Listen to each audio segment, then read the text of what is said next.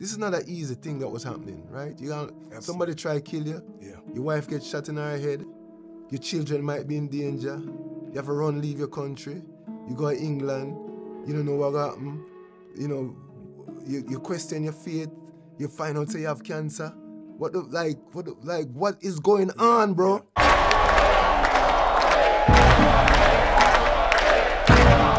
How you want to start? From the beginning. Right, I am sitting next to a man who's taken the word legacy to another level. I am so privileged and so damn lucky to be sitting next to Ziggy Marley right now. This is an icon, an entrepreneur, an artist, you know, a man who's also a producer of a film that's captured a real moment in history, you know, for sure. And if you don't know what I'm talking about, you know, surely you've heard of Bob Marley. If you haven't heard of Bob Marley, you're certainly lying to me. It's such a privilege to sit with you right now, Ziggy. Man, how are you feeling? Feel good, happy. We're here, you know? Do you know what makes me happy? It's the fact that you've been to my country.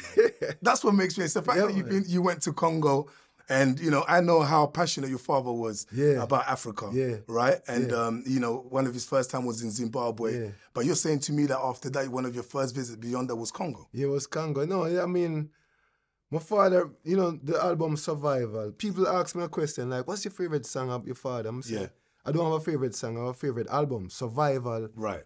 Which was a very pro-African album. And then that album, Zimbabwe is on that album. So we went to Zimbabwe, and that started my journey into like wanting to know more about Africa and explore Africa. And so any chance I'd gotten after that to go to Africa, I took the chance. And my mother took me and my brother Stephen. We went with an artist named Half Pint was with us to Sky High. We went to Congo for some seminar. And we had a beautiful experience there. Just being in Africa, I mean, I wrote a song. There's a song I wrote called Black My Story. Right. That was written in Congo. Do you know what? Separate to this, we're going to have a long conversation about Congo, man, for sure. You know, what led you to making this biopic? He's a spiritual person, you know, and my experience in life, and I guess it's coming from my father, my mother, my whole family, because we are spiritual people. Yeah. I have no idea why I choose this time for, hey, let me try and make a movie. I have no idea why. What was the one thing that you wanted us as the viewers to take away from this film? As you say, be on the inside. Yeah. This is the Bob Marley that you're not seeing this Bob Marley in the interviews. You're not seeing him in the pictures. This is Bob's life. You are in Bob's world. You are invited into his inner circle. And whatever emotional connection or reaction you have to being in the inner circles, being with Bob and the group and everybody, and sitting there and seeing what happened, whatever emotional reaction you have is up to how you feel, not from the outside. Do you know what's crazy? Ziggy, I'm going to tell you this, As you're saying Bob, I keep seeing Kingsley. Yeah. Right? And I came across your socials, and there was a moment where you were speaking about, you know, what captured you, why Kingsley stood out. Yeah. And after seeing that, I can't unsee him. Like, you know, I feel like you know your father better than me, my guy. Okay? But I feel like there was just something really special. What was it specifically, especially not just before, you know, you guys picked him, but during the film and after? What was it that you think really made him hit the nail on the head? From the get-go, we say, yo, it have authentic, you know, it have real. And Kingsley was on board with that. So, for me, the important thing with Kingsley is that the emotional depth that he could go into, even stuff that you couldn't direct it, you couldn't write it. It's something where he must have come up with himself through his own research and his own interpretation of Bob and what Bob was going through. Must have been moments where actors will go into a different space. Yeah. That maybe triggered a moment in your life. Yeah. You kind of go, you know what, actually, I also need to mention this. Did those moments come up? Yeah.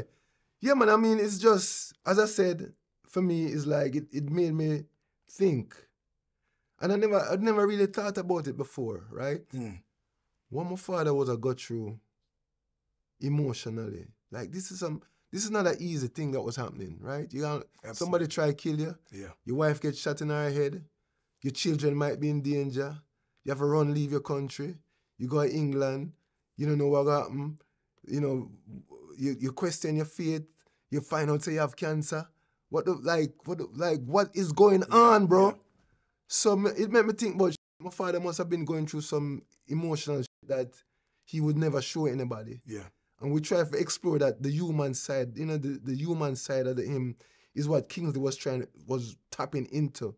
The assassination attempt, I wanted to go to rehearsals, you know, with my mother. I was like, take me to rehearsal. And she was like, again, the spirit.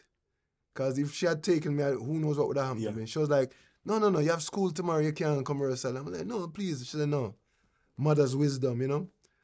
And so I didn't go. But the night, in the middle of the night while we were sleeping, the police come and like, grab me up, and it was so like chaotic and hectic and like what, like we don't know what's going on. Your mother and father, the bond, Yeah, was just like, you know, like no other bond that we've known. No. Like especially after seeing that, you wouldn't have been in a lot of these conversations. Right. Of course, mum's still there to advise on set as well, to, you know, but like for you. How did you yourself help the actors capture those bonds? Because it was serious. There were moments where, you know, like the arguments that were happening outside the party, those moments where mum's concerned about the children.